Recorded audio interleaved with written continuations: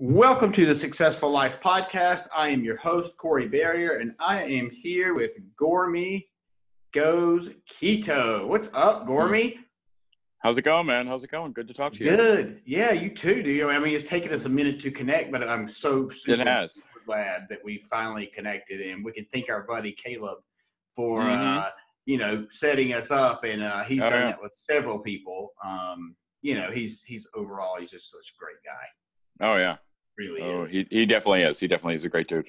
He really is. So, so Gormy, the reason I said Gormy Goes Keto, because that's his IG handle. And so after we hear this fucking mind-blowing story, then you guys are going to understand why it's Gormy Goes Keto. So, Gormy, tell us, so you were saying that you do marketing during the day, and then you do some other things at night, and then you also have a podcast, right? Yep. Oh yeah. Okay. What is the name of your podcast? I forget. My podcast is the Fat Guy Forum. It's gotcha. Primarily, it primarily is about, it's a space for dudes dealing with weight issues to tell their stories at all stages of their journeys. So it's not one of those traditional, like a lot of the traditional fitness podcasts are like guys that gained 40 pounds in the off season from their athletic days and dealt with that. Like, this is guys that have been dealing with weight issues their whole lives. I've interviewed guys that have been 800 pounds, 400 pounds, lost 100 pounds, gained 100 pounds, like guys just getting started, guys that have finished their journeys, like at all stages. So it's really about trying to give a space for men's stories about dealing with being fat guys, basically. Sure. Well, really quickly, I'll share just a little bit about my story with you, because I think you'll appreciate it. When I was a fat kid growing up, and simply because my parents, I was born in 1978. So like, fat free was the diet, which you and I both know that shit doesn't work. Oh, yeah. Or low fat, and we didn't even follow that really. So I was just, my parents fed me poorly, not poorly. We ate great food. It just wasn't great for your body, And so, in between my 6th and 7th grade year, I climbed up on a diving board, and these 3 girls, I thought they thought I was cute. And the reality is they wanted to see my tits bounce up and down. And so when I realized that, I was, it destroyed me. I was I was fucking devastated. And sure. I made a promise to myself after that day that I'd do whatever the fuck I had to do. And so that's exactly what I've done. Now, don't get me wrong. I still battle with, food, sugar, not like I did alcohol, right? But from time to time, I'll go on a tangent that, I'll eat sugar for X number of days, but then I know that when I hit a certain number, it's scale back time. And then it's all it really takes. And that's the easy part for me, opposed to probably a lot of the stories that you've heard. And so for sure. I certainly can't compare my story with yours, but I am so thrilled. So I want to hear it, dude. I can't wait. I'm so excited. Okay. Cool. So let's dig in. So, I guess we'll start with, I was a fat kid too. I was a very, very fat kid. When I was 10 years old, I was over 200 pounds, and my family put me on my first diet, and that went well. And then I failed, and I was very rapidly gaining again after that. And by the time high school came around, and I think I was 16, I was 350. And a lot of that had to do with getting a car. And so once you have a car, you have better access to food. And so it's easier to hit drive-thrus and go to places where people don't know who you are and, get access to the food. And I was definitely a sneak eater, was one of my big things. And my family had I feel like I had a lot of that old TV show Intervention, a lot of those moments. So we had another intervention, and I graduated high school a little under 200 pounds, went off to college, very rapidly got back into like the 250, 275 range for most of college. I went to a school that had a lot of hills and a lot of walking. So I think that naturally helped keep my weight under control. So really quick, do you mind me stopping you just real quick? No, go ahead. Yeah. So tell me, I'm interested to know psychologically, from from the parents putting you on a diet, that had to be a challenge psychologically to an extent. And then hell, going up from 200 to 350, that had to be a kick in the nuts. And then going back down, and then now you're going to college, right? And then you're back up. What the hell? Like, how did you process all that? That's a lot. Yeah, I don't like, I honestly think, like, in a lot of ways I didn't process it. Like, to me, I when I was being watched by people, I tried to be good. You know, I think I learned that was the lesson. Like, when my family was watching, I needed to be good. You know, when they were threatening me, I needed to be good. And when I think, like many families, like, I was born, you know, I'm 46, so I was born in the 70s, grew up in the 80s and early 90s, and back then, when you dieted, most people's mindset was, once you lose the weight, you're cured. You know, you hit the finish line, you're done, everything's fine. So I think that first round, you know, it was like from 5th to 7th grade that I went from like 220 to one. I think I get down to like 120, like 125, and which was, you know, an average weight at that point. They stopped watching. Like, they had been watching me like security cameras for most of that time, and then they stopped watching, and I realized it, and I realized I could eat again. And we had a lot of stuff going on in the family at that time, challenges, and my parents divorcing and moving us around and all of that. And I think there probably was a propensity on their part to be like, we'll deal with it when we have to deal with it. And I literally kind of snowballed out of control. And for me, it was security, it was comfort. When after my parents divorced, like, I was doing a lot of the cooking for myself and a lot of the eating for myself. And I like a lot of kids back then, as soon as I could get a paper route, I had a paper route. As soon as I could get a job, I had a job. And so I was always working and paying for everything, you know, on my own, buying my own food, like buying all that stuff myself and making my own choices. And it just, I don't think parents know how to deal with those issues. Like, I really don't. They're not really trained. You know, you don't get a certification to become a parent. So when you're watching your child expand like a balloon, but you know the food you're providing in the house isn't what's doing it, like, I think there's a panic and they don't know what to do. And you have, you know, my mom working 2 jobs and all of that kind of became this perfect storm to allow me to slide under the radar and just continue to feed the very real food addiction that I had developed. Like, it was, you know, my every waking thought was about what was coming next food wise, like from that early in my life until, you know, more recently. Like, it, I don't know, like, I had moments where I would think, okay, this is out of control. You know, I need to do something. And I would lose a little bit of weight. And as soon as you lose, and I think a lot of people go through this, like, when you're very heavy and your life is restricted by your weight, as soon as you start to lose a little bit of weight and things get a little bit better, you start to think that everything's okay. And then the voices that in your head start telling you, well, you know, if you just keep up what you're doing physically, you know, you could eat a little bit more. And it's never just a little bit more. It was never, you know, just a little bit. And as soon as I left college, my weight ballooned.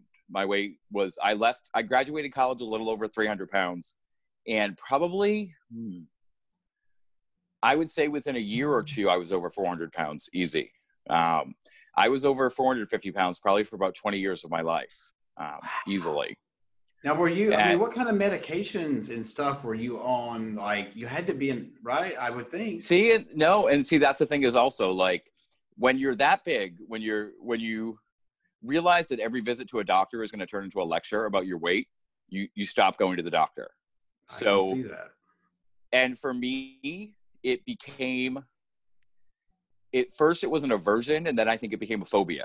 It became a fear. And the only time, probably from around the age of 18 or 19, the only real time I've been to an actual doctor was in late 2017 was the first time I had been to a real doctor. And that's because I almost died in 2017.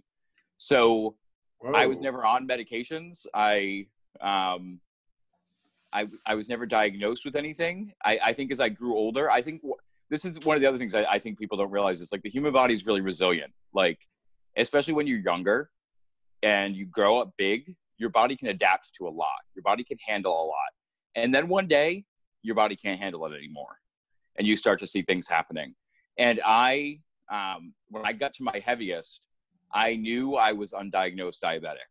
I knew that was, I had every symptom. If you pulled up a Google list of what are the symptoms of type 2 diabetes, I could tick them off for you. I could tell you every one of them, sweating, cold sweats after I was eating, drowsing, sleep issues. I had to sleep sitting up. I was urinating every 30 to 40 minutes. Like things were clearly out of control. And that was when I got to my heaviest, which was 540 pounds. That was, and I was over. And the funny thing, well, not funny, but I guess funny thing is I was over 500 pounds, for 5 or 6 years. And probably for 2 or 3 of those years, I didn't see any of those problems, like any of those symptoms. I had physical issues, mobility problems. I could barely walk. I could barely stand. I had very little stamina. My legs would swell like balloons. If I got wounds or cuts on my legs, they would leak.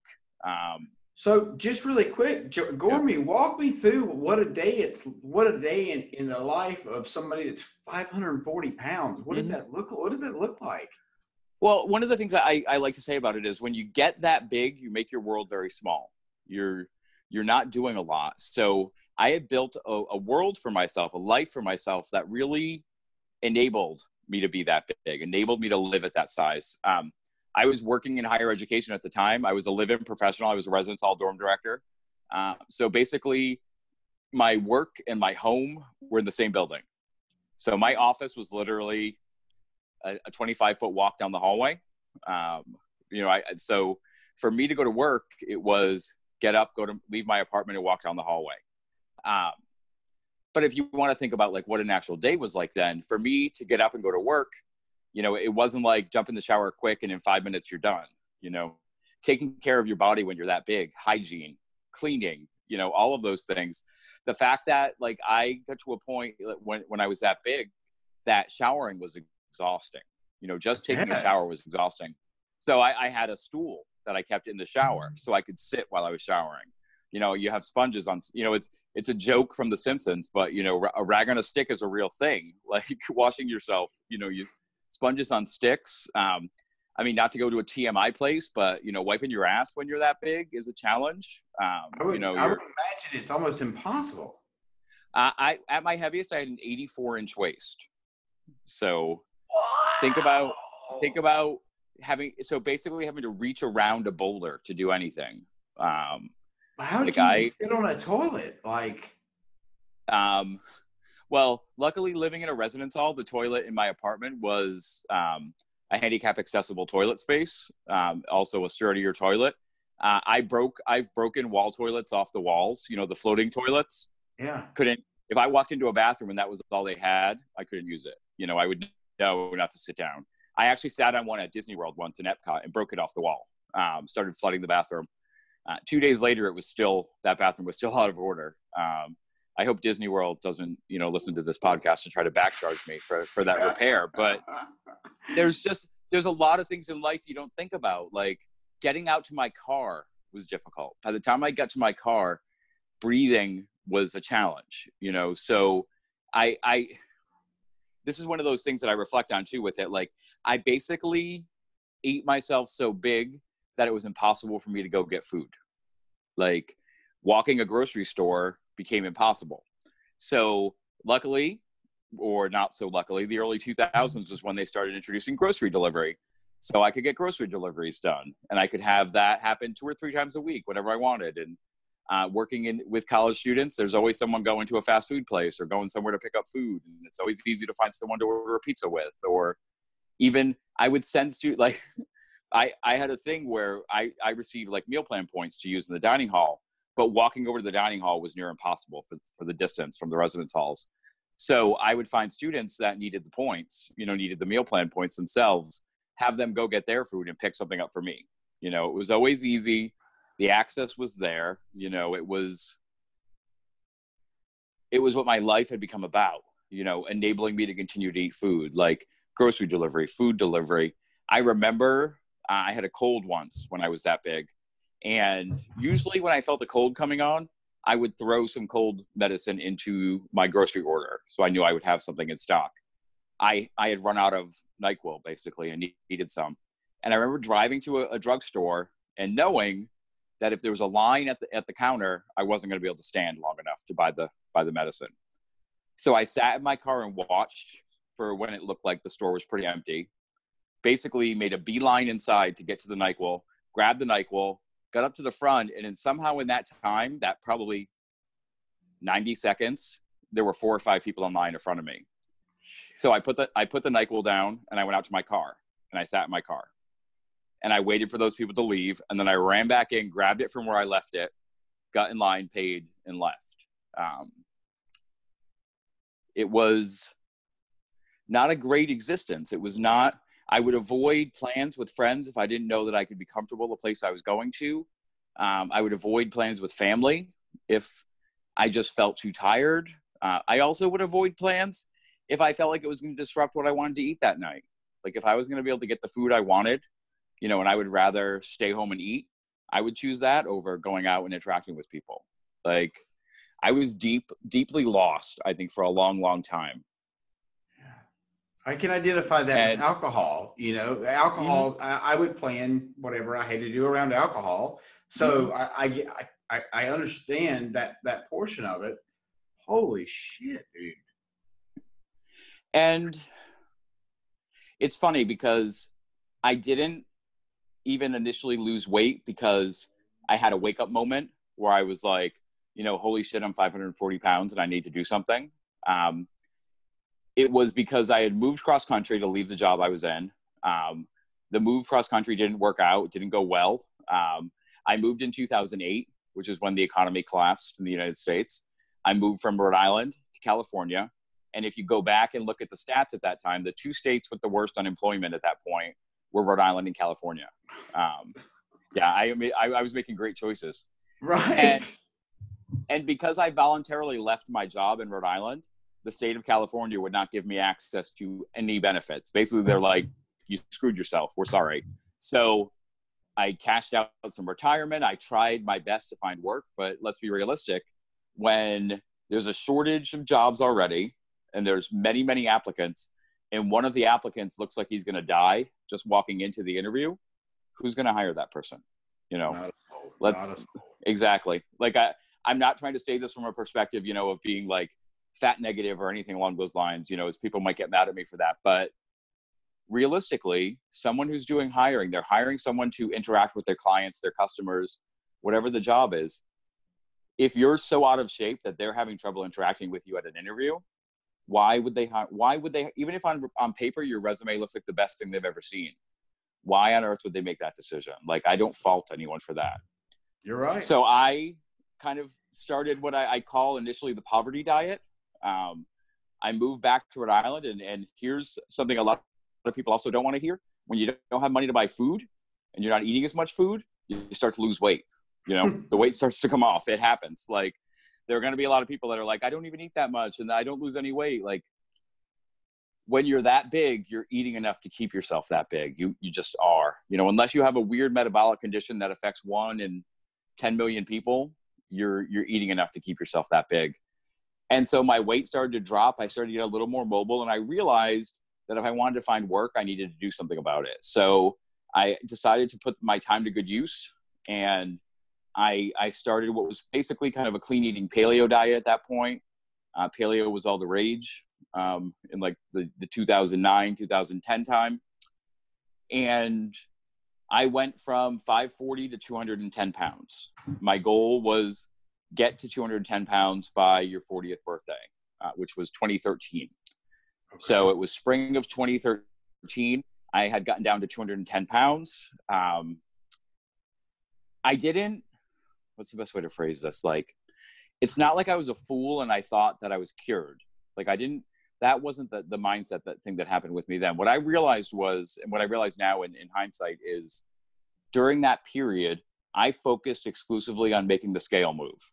You know, it was about getting weight off. It wasn't about doing any work at all on my mindset, on my identity. I had built an identity around being the happy fat guy and had no idea who I was when I wasn't that person. So I got the weight off, and it's almost like when when you reach that point in a weight loss journey and you don't have a plan for what comes next, it's very easy for the old behaviors and the old voices and the addictions to come back in and say, well, you don't know what you're going to do. We're still here for you. Yeah. You know, you're scared. Come back home. And uncomfortable. Back home. Yeah, no, you're scared and uncomfortable. So I went on a vacation for my 40th birthday, did great on vacation. Flying home, made the decision to have a cheat meal. That turned into a cheat day the next day. By the time I had decided to have a cheat day, it had turned into a cheat weekend. By the time the weekend was over, I decided to take a week off from my diet completely and just eat whatever I wanted. Now, that first weekend, I put on 30 pounds without even really trying, you know, like, and obviously 30 you're not pounds? Yeah, and you're not, and let's talk biology. You're not gaining 30 pounds of fat in 3 days. You're not. That's just not possible. But my body at that point was so starved of food. And by the time I got down to 210, I was not just eating a very clean diet. I was eating very low calorie, and I was doing alternate day fasting without properly fasting, not preparing myself. So I was basically starving myself. And so really quick, walk us through that, what you meant right there, with the fasting and not doing it right. And what were you doing then, and what do you know now? Yeah. Well, what I know now is that when you're approaching fasting, it's not necessarily even about calorie restriction per se.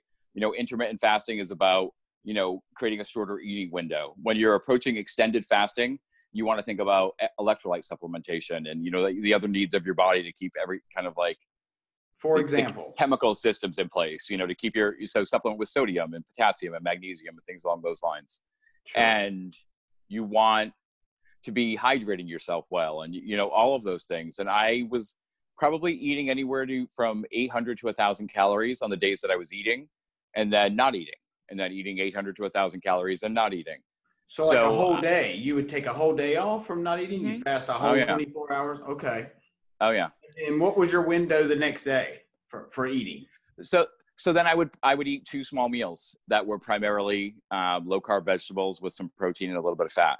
You know, I was eating a very, very low calorie diet at that point. And that was just to keep the scale moving. It wasn't about, am I doing something sustainable? Am I doing something that I can live with? It was about, I have to see 210. I have to see 210.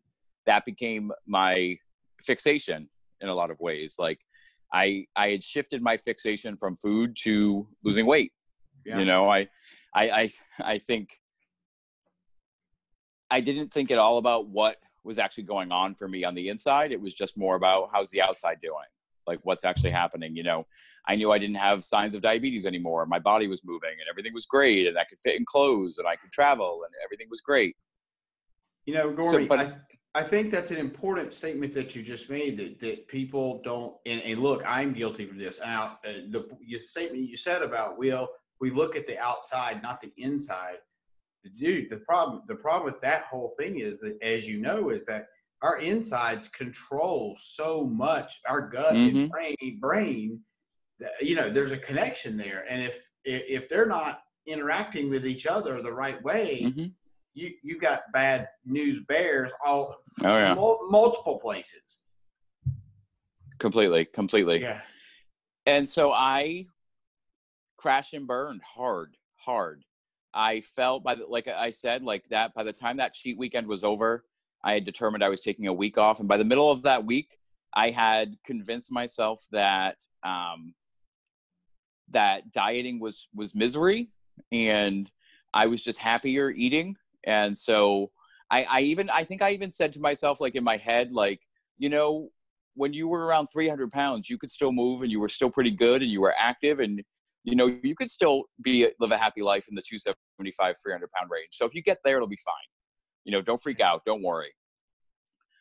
Within the first month, I was over 300 pounds again. I put on it was there. And the funny thing is there's after story to this, like that comes up later on, once I was finally seeing doctors again. But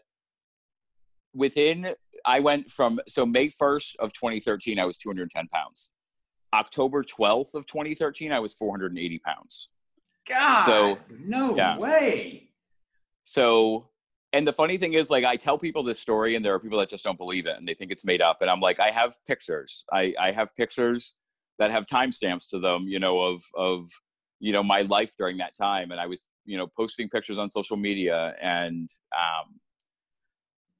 I so rapidly lost what I had worked for that I think I just I got lost. Like, I literally got lost, and I started to believe, like, I was buying my own bullshit that, well, clearly this is the way your body wants to be if this is the way your body's reacting. Like, not at all paying mind to, am I just feeding an addiction? Or not at all am I, like, allowing this behavior to happen. It was, well, clearly this is the way my body responds. You know, this is the way my body must want to be. Because the programming from a young age, you know, you just hadn't been able to break that programming. And let's be realistic, like, if that point I had started to take responsibility for myself, like, what would have happened to me mentally? Like, if I had sat there with myself and said, it's not your body making you do this, like, you allowed this to happen in 5 months.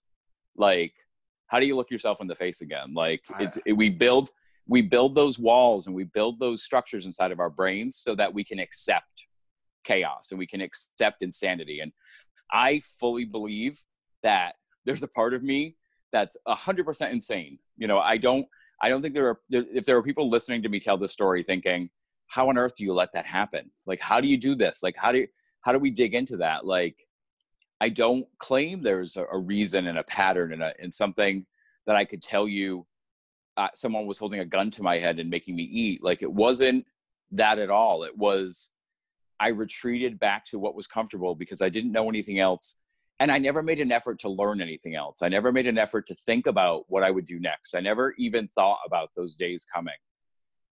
And eventually for me, that evolved into thinking, well, this is how you're going to die. You know, you're going to eventually eat yourself to death. Like, there's no stopping it. So enjoy the time that you have and ride it out and see what happens. Well, the reality is, Gormy, you had more evidence than not that was the case. Mm-hmm. Oh, completely. I mean, you know. I mean, like, I was starting to see, I was immediately starting to see the symptoms of diabetes come back. I could not sleep lying down. You know, I was propping myself up to sleep. I was having to raise my legs up at the end of the day again to help deal with swelling. Like, I was falling to pieces and slowly dying. And I said this to someone the other day. Like, I look at that internet meme of the dog sitting at the table in the burning house and the dog says, "This is fine." Like, I was literally that dog. I was sitting in a burning house saying, no, everything's fine, because there was a plate in front of me that had the food on it that I wanted. You know, I've talked to people with different addictions, you know, with drug and alcohol problems. And, you know, we talk about, you know, the sacrifices we make to feed the addiction. And I 100%, you know, you can't sympathize with someone, but I can empathize, because I think about the choices I made to enable me to continue to eat the food, that enable me to continue that behavior. And I was okay. Like, I think I reached, this is the scary part for me. It's like, I think I reached a point of peace with it. Like, I came to peace with the idea that someday I'm not going to wake up. You know, I'm going to go to bed and I'm not going to wake up. And that's what's going to happen. So I actually wrote a letter to my family that I kept by my bed. That was basically me saying, if my body's found, I don't want you to think I died sad, or that, you know, I was unhappy. I was a happy person and I lived my life, and please don't feel bad. Like, all of this bullshit that I probably wrote more to assuage my own guilt than to actually do anything to help anyone. Like, there was nothing about that letter that would be like, think about that. Like, if you found a letter by someone that you loved that died and it said, well, don't worry, you know, I'm good, you know, pack all my shit up and put it in boxes and don't worry about me. Like, and I eventually, it's funny because now I wish I had kept the letter. But I did eventually burn it. I burned it outside where I live now in the yard. Probably a good thing, actually. I wanted it gone. I wanted it gone from the universe. I wanted that to burn away a mistake that was made. Like, you can't erase mistakes, but I could take away the evidence of that one. You know, that was one that I could remove. And Like I said, I got back up to the high 400s. I lived there for a couple years. I knew things were coming to a head with the way my body was. I knew that I either needed to make a change again, or I needed to admit that I needed to see a doctor and get put on insulin and deal with medications to help me stay alive if I was going to stay alive. That still wasn't enough for me. That wasn't enough to make the change. The change for me came when my parents were coming into custody of 2 small children. And it's through a family situation, and my parents are in their 60s, and they were taking custody of these twins that were born around that time. And not your twins. Yeah, not mine, not my children. Okay. They were not my children. Okay. They're actually my nephew's children. Okay. And there's a lot of other family drama and mess that we could talk about. But long story short, my parents were the ones that were stepping up. And my dad, sitting on his back porch, said,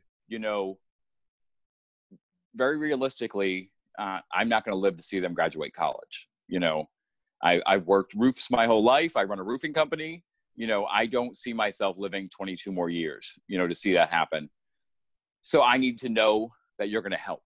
I need to know that you'll help us even now take care of them. And he wasn't, like, I've told some people this story and they think, here he is sitting with his 500-pound son, screaming at me to lose weight. And that wasn't what that moment was about at all. That moment was about him admitting his fear for the future, his fear of what he knew his life could be. And which was probably hard for him. Oh, for sure. And I think it also was a moment of him realizing we're really doing this. We're not just talking anymore about doing this. We're actually doing this. So I need to put some things in place. I need to have some conversations. And I went home that night, and I was talking to someone earlier today about this, and they said, so he, in a way he did, create some guilt for you about your situation. And it wasn't that I went home and said, I owe it to all of these people to lose weight. Like, I have to do this, I have to be around for them. Like, what I realized was the big picture that I had given up on life, that I had stopped caring about whether I lived or died. And here I was having another person tell me that they needed me to be alive. And it wasn't that he had an answer as to, I'm going to need you in X number of days. I'm going to need you to do X, Y, and Z. It was just him expressing, I need you. And I didn't feel guilted by that. I felt for the first time, probably in my whole life, a sense of interconnectedness to other people, a sense that in a way I didn't owe my life to them, but it's like you owe your community something. Like you owe your family something in a way that goes deeper than guilt, and it goes deeper than just doing something for someone else. It goes into, go ahead. Well, I was just going to say, it was almost like he believed in you, and he felt like, and like you said, I actually didn't see it as guilt at all. You felt a sense of purpose at that time. Oh yeah, exactly. Which you had none before. Right. And it wasn't, and what that, what that translated to for me was, it became a very big picture why for me. And the big picture why was, okay, what's the first thing that needs to happen is you need to stop dying. You need to stop being okay with dying. And you don't just have to need to stop being okay with dying. You have to want to live, and you have to want to fight to live. Like, because it was going to be a fight. I knew going back into trying to lose weight again that it was going to war. I knew it was entering into a battle that I had failed and I had lost before. It wasn't just, I'm going to try again. It was, I need to do this and I need to do it right. And so how do I do this? What are the tools that I need? What do I need to think about? And something I think that's also very realistic is when you're a bigger person that struggles with your weight and your weight goes up and down and you have success and failure and all of those things, you never really stop 100% thinking about it. You never let it go completely. So when it became real to me that I needed to do it again, immediately in my head, I started saying, well, here's the things you screwed up last time. Here's the things you did wrong. Like, let's go over the things you did wrong. Like, let's actually lay it out there. Let's talk about the fact that you paid no attention to your mindset. You paid no attention to how the food you were eating made you feel. You paid no attention to how your emotions came into play with any of this. Like, what are the things you need to pay attention to this time? And then I need to think about how I was going to do it. Like, what was my tool going to be? And I looked at all the diets I had been on and what worked best for me and what challenged me and what were the things I struggled with. And I realized that a lower carb way of eating was something that always seemed to be easier for me when it came to actually controlling my food intake. I had stayed up, like a lot of big people, you stay kind of up on diet research and diet popularity and all of those things. So keto was something that was starting to grow at that time. You know, it was becoming a little more prominent.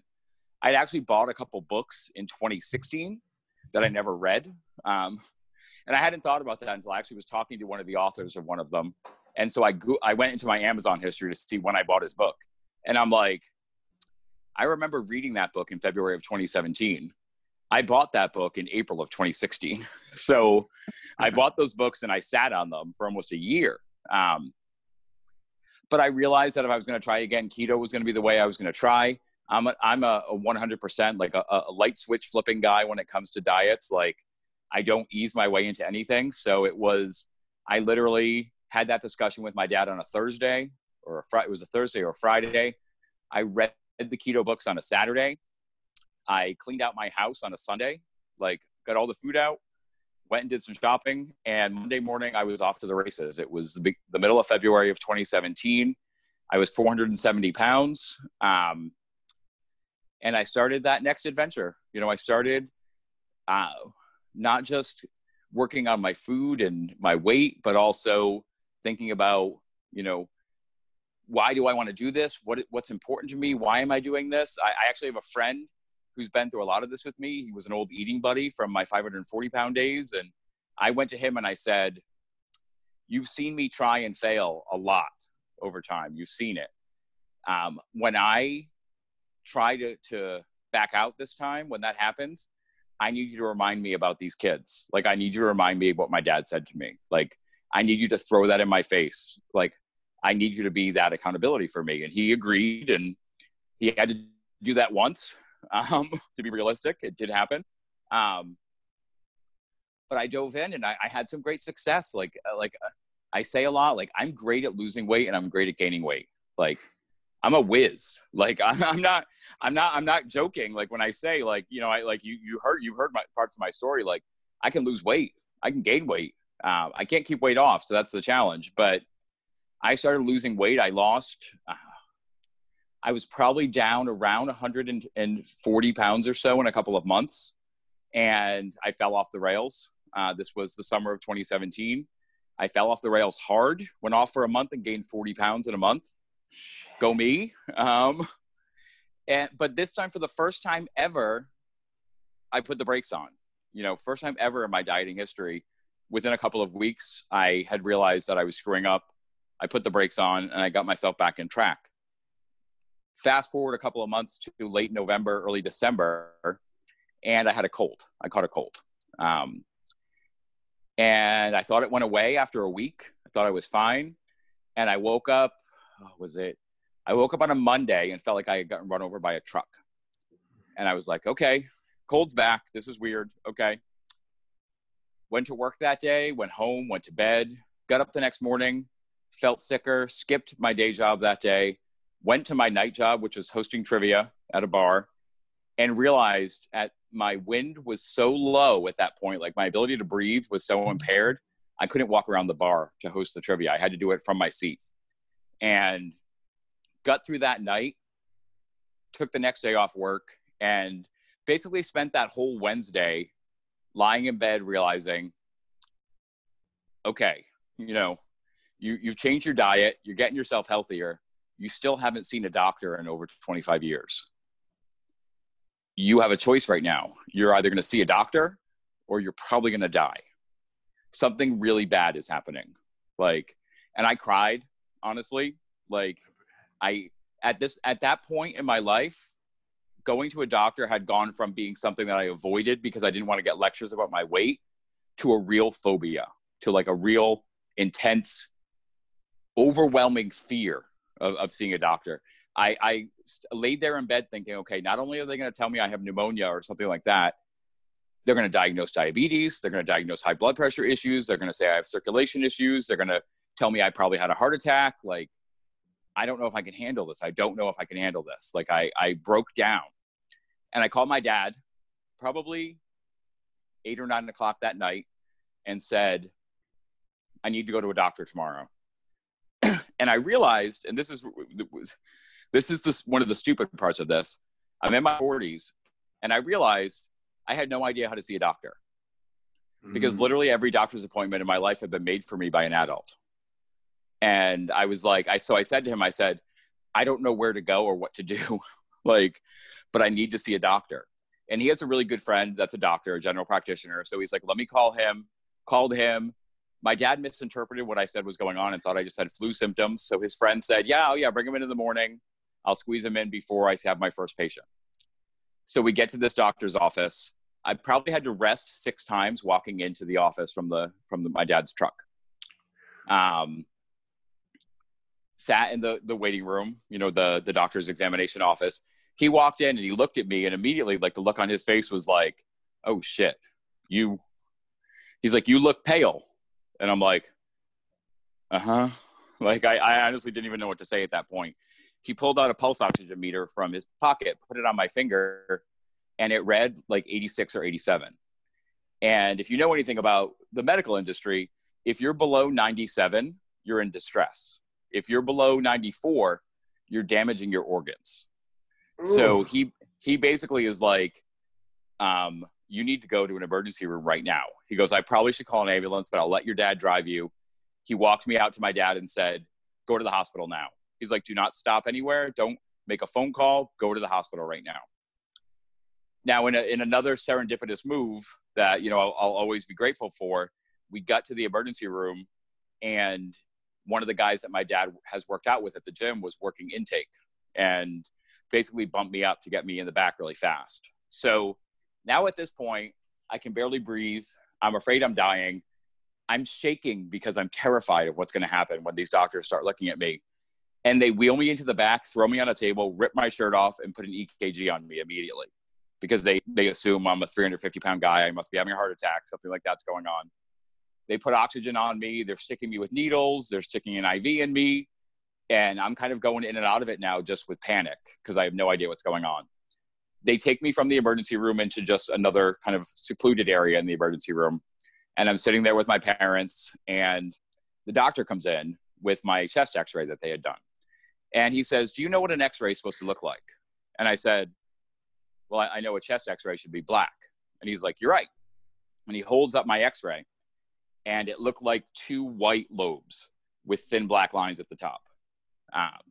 And he says, there is so much bacteria in your lungs right now that we can barely get any oxygen into you. So they had the oxygen up as high as they can go. He's like, I'm going to immediately start you on 3 antibiotics. We're going to start a round of X, Y, and Z. He's like, you're being admitted. And I'm like, okay. And then as he was leaving the room, he said, if you had waited another 3 or 4 hours, you'd be dead. You would not be alive. And at that point, honestly, the fear had been so overwhelming, I just gave up on it. Like, I literally went to that place of, do what you need to do to keep me alive.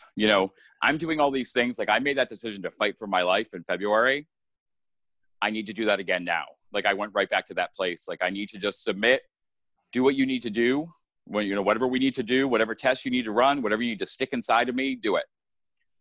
I was in the hospital for 17 days. They actually beat the bacteria in about 4 days. Excuse me.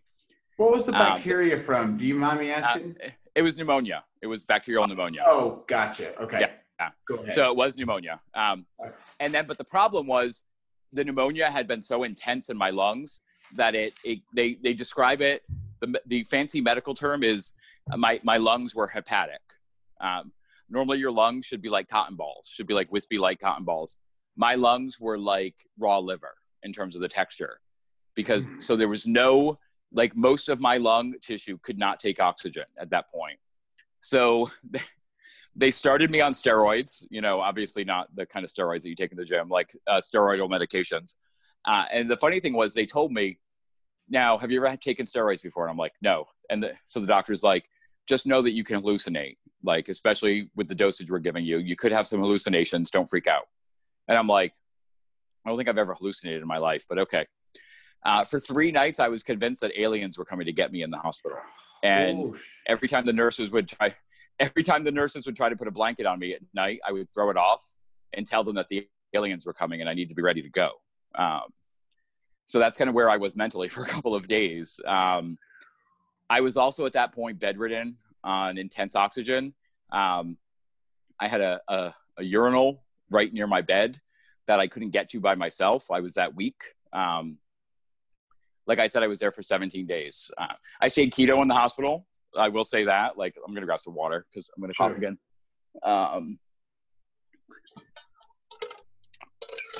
Sorry about that. No, you're fine. I stayed keto in the hospital. I had a lot of experiences in the hospital that were interesting because they were looking at me as this 350-pound guy on oxygen, and they all were making this assumption that I had just always been a 350-pound guy in really bad health. And so pretty much every new doctor and nurse that came in, I had to explain, well, actually, I'm down over 100 pounds. I turned the background on my phone into my before picture so I could just hold it up and be like, this is what I looked like 6 months ago. Okay. Because they would ask me every day, so how much oxygen do you use at home? I don't use oxygen at home. Well, do you get around with a cane or a walker at home? I go to the gym 5 days a week at 4 o'clock in the morning. I don't use oxygen. I don't use a cane. And they're like, are you sure? And I'm like, yeah, I'm pretty sure. So I had some great talks, like with the hospital staff about keto and all of that. Like I think I converted some of the nurses. I had many doctors try to talk to me about weight loss surgery. And I'm like, I'm already on that road, dude. Don't worry about me. I had a very scary moment one morning. They woke me up at 6 o'clock in the morning and the nurse said, the doctor thinks you're having a heart attack right now. So we need to get you down for an echocardiogram. And I'm like, the doctor what? And she's like, the doctor thinks you're having a heart attack right now. We need to take you down for an emergency echocardiogram. So I'm going to give you too much information. On the gurney on the way to the echocardiogram, I shit my pants, freaking out, like literally. My body, there was a lot going on with my body at that point, and I was on medications that made that kind of control hard. But we got down to the room, and I said to the person as they're getting ready to move me, I'm like, I've had an accident. And the orderly is like, this happens all the time. Don't worry about it. He's like, we'll grab you another whatever, another dress, basically. Well, if it makes you feel any better, I was in the hospital about a month and a half ago, and the same motherfucking thing happened to me. So I was like, at that point, I'm like, they think I'm having a heart attack. I shit my pants. Like, let's have a party. Right. So they're doing this echocardiogram. And the funny thing is, so the tech doing it finishes and like, she's like, okay, so someone will come in and get you. And I go, how about the heart attack? Yeah. I'm like, they told me I'm having a heart attack. And she goes, oh no, you're not having a heart attack right now. The doctor suspects that you had one in the past and wanted an echocardiogram done. I'm like, that is not at all what your nurse thinks. I'm like, that is not what the nurse thinks. So then the doctor eventually comes in to see me, and they determined that at some point in my past, I had a heart attack and didn't know about it.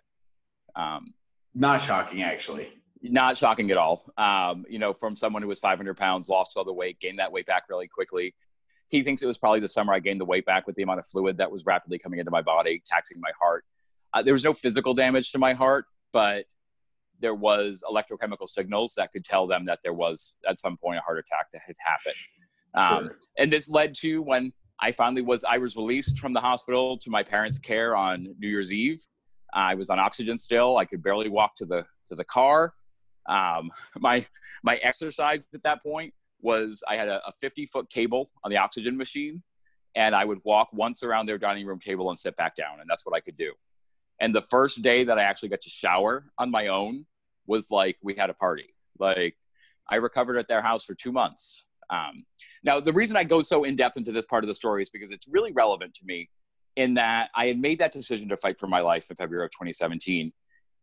And then I had to face the biggest fear of my life, which, was seeing doctors, having all that happen, and having to face the reality of what I had done to my body, the possible consequences of it.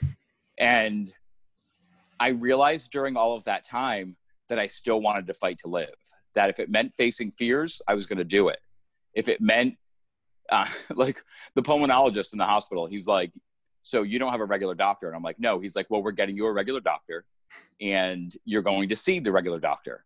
And I'm like, okay. And he's like, don't bullshit me. You're going to actually go see this doctor. So I got a regular doctor. I went and saw the pulmonologist. I actually had some very interesting conversations with the pulmonologist because he was one of the people that pushed weight loss surgery on me every time we talked. He eventually even said, I know that you're very successful at your weight loss, but you realize weight loss surgery might be the key to help you keep it off forever. And I said, as a doctor that I'm paying, I'm telling you, I don't want you to ever bring up weight loss surgery to me again.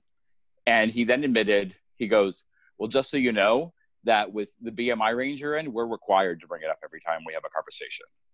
And I'm like, oh, that's interesting. Okay. Yeah. But put a note in your file that says, I don't want you to talk to me about it again. We're done having that conversation. That's not happening. Don't worry about it. But I got into this place.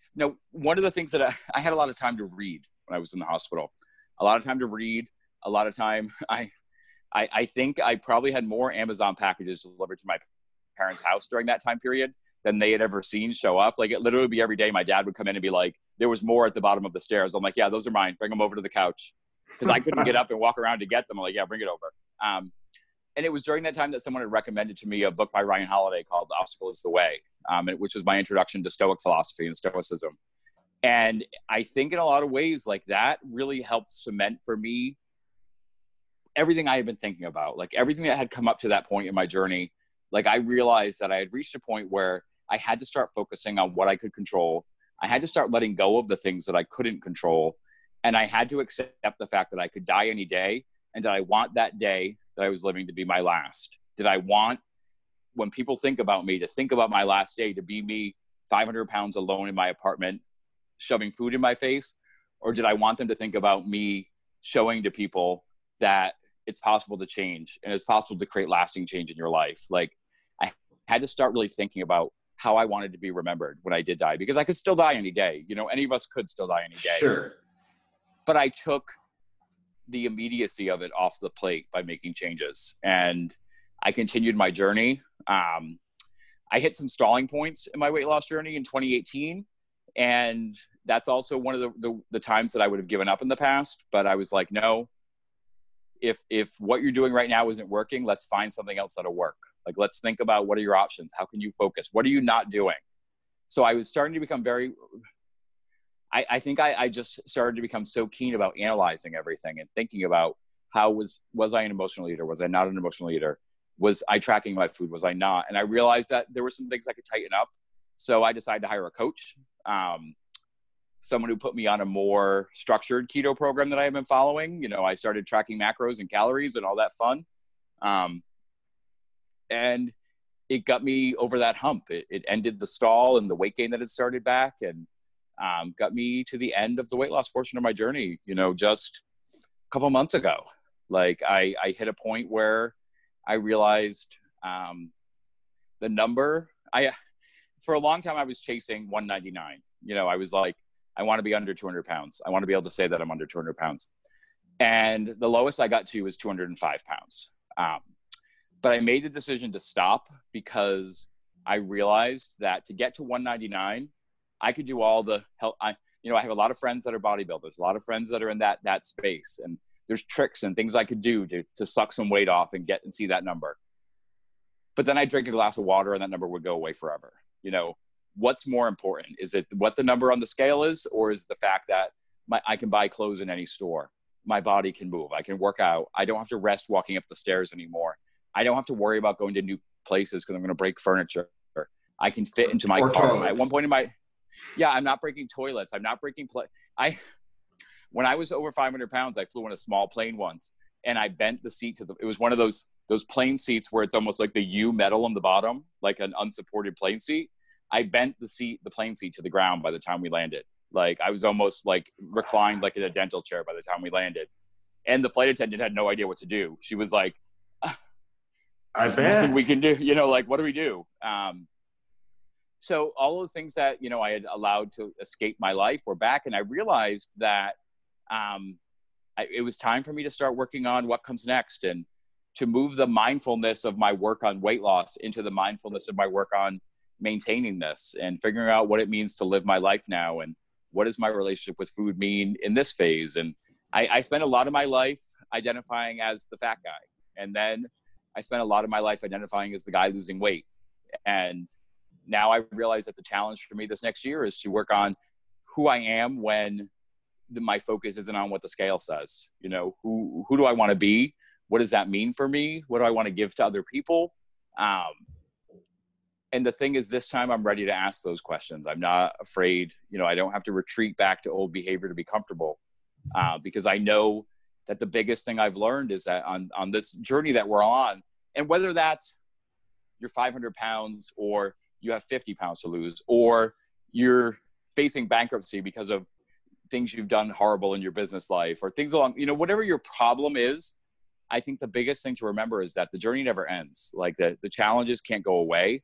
And that when you stop putting challenges in front of yourself is when you start to get stagnant and the old behaviors come back, the old problems come back, you know? So now I work on new challenges and I work on new things to put in front of myself. And I realize that I may not be worrying anymore about losing a pound, but I have other things to focus on, and I have other things to drive me forward. So, Gormy, you know, this story has, first of all, been absolutely mind-blowing and incredible, and there's so much power behind what you've done. You know, you've got, you know, and I say this, you know, in the nicest way, like you've got to share this with more people. You've got to help people that, regardless of where they are in their journey, your story alone would help almost anybody really in a weight loss or weight gain, whatever journey. And that's where you're going to be most effective, I feel like. Oh, and those are things that I'm looking to do. I've actually just recently, less than a week ago, I started working on co-coaching for a group coaching experience that I'm involved with. And I will be putting into place doing some one-on-one coaching after that. I'm not ready to talk details or kind of make announcements about when that's going to start or anything like that yet, but that is something that's in development. I'm a very active part of the keto community on Instagram and Facebook. And I'll actually be speaking at one of the big events this year at KetoCon, sharing my story there. Sweet. Yeah, I'm really excited about that. KetoCon is called the Stories and Science of Keto. And a big part of it is getting people who've used the keto diet to help themselves share their stories and be able to inspire other people. And I'll be a part of that this year. And I'm really excited about that. I'm actually going to get to record an episode of my podcast live at the convention as well. So I'm just looking to keep that growing and like find avenues where like come on podcasts like yours and be able to share my story and connect with people and get people to realize that you can reach points in your life where it feels like you've tried and failed so many times that why should you keep fighting? And I'm just here to say that like, as long as you can find that reason why you want to keep fighting, don't give up. Like, don't count yourself out yet. Like, don't be ready to like throw the towel in because there's more there. And I'm not young by any means, you know, I'm not aged, but I'm not young, you know, I'm in my mid 40s, but I feel like in a lot of ways, like my life is really just starting. Like I feel like, you know, there's so much in front of me that I could never do before. Like I'm in the process of planning to visit Europe in the fall. Because I always avoided international travel because when you can't fit into a plane bathroom, how do you fly for 10 hours? How do you fly for 7 hours? Like it's not possible for you to do that. Like never mind the cost of 2 seats on an international flight, but just knowing that you physically can't fit into a plane bathroom because that's where I was. I had a very embarrassing incident on a plane when I was 500 pounds because of that. Like there's things that you just physically can't do that I can do now. So I don't have to be afraid of them anymore. And so there's a lot of different things that I've got coming up that I'm excited about. And so this is, I agree. You're just starting, dude. You're just starting. Like, wow. how much, like the amount of time that you've, I shouldn't say wasted, because this was part of your journey, you know, and this part of your journey is to help, you know, other people and to tell them about this. And I love that you're speaking at KetoCon. I didn't know there was such a thing, but I love that. That's so fucking cool, dude. But I think you're right. Like, I don't think it's wrong to say that I wasted time, because I think that's one of the big lessons from my experience is I did waste that time. And I want people that are in their 20s and are 500 pounds to start thinking about what's going to happen in another 20 years. Like, are you still going to be here, or are you just going to have, even if you're still alive in 20 years, let me tell you that just existing for 20 years is not worth it. Like, there's more out there. Like, there's more to do. So I regret choices. There's a lot, like there's a lot I can dive into, like, for myself, that I dive into sometimes when I think about like choice, like things. Like, I graduated with my undergraduate degree in government. And I had opportunities to go to Washington and get involved down there, but I chose to head off in a different direction career-wise, because I wanted a less physically demanding, you know, work. I chose to not challenge myself. I put myself into a place where I took opportunities off the table because of what I was putting on the table, you know, is cliche or silly as that sounds. Sounds perfect. Yeah. Like so I don't, and sometimes when I talk about that, people say, well, you can't live in regret. I don't live in regret, but I want you to know that it's very realistic that I know that I made choices based on this addiction to food that I have. I made choices. And so now I realize that I'm not going to make those choices again. And I want people to know that there are other people that have done those same things. Like, every time I tell my story, I hear from someone that says, I did that exact same thing. I feel like I put myself into the same hole career-wise because I physically couldn't do anything else. Like, other people are doing these things, and know that it's okay to want to make change, and that it's okay to want to step out of that place of complacency. And you have to figure out, like, and again, it's so freaking cliche now. Like, there's books called Finding Your Why and Find Your Why and What is Your Why and Define Your Why. Like, I feel like Oprah Winfrey when I say that now, but it's really freaking important. And like, and for me, like, one of the things that we were talking about on a live with the group I'm coaching the other day was, sometimes finding your why is about keeping asking yourself that question, why, until the bullshit falls away. Because like, someone who wants to lose weight and says that they want to lose weight to look better in clothes, that's not the real reason they want to lose weight. It doesn't have any, it superficially seems that way, but there's something else going on. And what is it? So why do you want to look better in clothes? Well, I want to look better in clothes because of how people will treat me. Well, why do you care about how people treat you? Well, I care about how people treat me because of X, Y, and Z. Like, keep digging and find something. Because for me, it wasn't until I realized that I had that motivation that was more important than food that I made any changes. You know, I had to want to live. And for me, that was my why, you know, wanting to live. Why are you doing this? Because I want to live. Because for me, I was dying. I was. Like, let's not mince words. Let's not play around. I was dying. So not every person who's overweight is dying. You know, there's a dude out there or a woman out there listening who's 50 pounds overweight who really wants to change their life. And it doesn't have anything to do with the fact that they're going to die tomorrow. I understand that. But for me, that's what it was. And now I'm not dying anymore. You know, I'm not. You know, that's right. I get checked out by my doctor. My doctor loves my numbers. My doctor actually converted to keto himself. So, which is a whole nother story. But now I think about, like, my why is to live my life. It's not just to live, but to live the life that I've earned back, you know, to not waste my time, to not feel like I'm doing anything that doesn't feel like it's a fulfilling experience to me. So my day job, my night job, all of them are things that I feel fulfilled by and motivated by, and are things that I really enjoy. And a big thing for me that's happened recently is I've stopped watching television. I've stopped watching television completely. Yeah. I used to be addicted to television. I used to watch television every waking moment, mostly to escape what my life was like physically. And now I don't have Netflix or Hulu or any of those things. When I'm around people that are talking about television, I feel like I can't even relate to them anymore. Yeah. It's not because I judge people for watching television. It's just that I've so moved myself out of that space, because I'd rather use that time listening to podcasts or reading books or doing things that I feel I'm actually doing or learning from, instead of just vicariously experiencing something else. And so I'll just tell you something really funny. I was at a birthday party on the 4th, and I was sitting around. It was probably 8 people, and they had CNN on, right? Mm-hmm. And so, like you, I very rarely watch television, and I sure as fuck don't watch the news. And so they're talking about the coronavirus, and I'm sitting here like, okay, so I've heard about this. And they're like, what do you mean you've heard about it? I'm like, well, I mean, I heard it was going on some country or something. And they're like, no, like it's here. It's really bad. And I'm like, really? Like, I had no idea what supposedly the severity, which is still horseshit, I think, right. In my opinion. Anyway, so I'm clueless, dude. I'm clueless. Oh, the other day this was a couple of weeks ago, and I'm leaving work, and one of the women I work with is like, are you ready for the snow tonight? And I'm like, what snow? And they're like, it's been all over the news for 2 days. We're getting a big snowstorm tonight. And I'm like, no idea. I had no idea.